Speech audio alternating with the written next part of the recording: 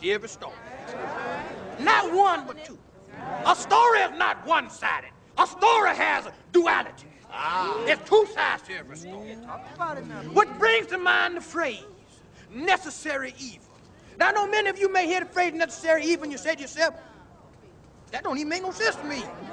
Can't be no such thing as necessary. How's evil necessary? That don't match.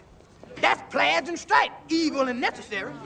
You see, because without bad, there is no good.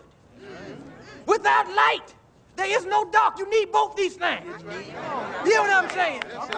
If every day is a sunny day, well, then what's a sunny day? What is? Well, the bottom line, brothers and sisters, what I'm trying to tell you tonight is that evil is necessary. Evil is necessary. Thereby, if it's necessary, evil must be good. Evil is good.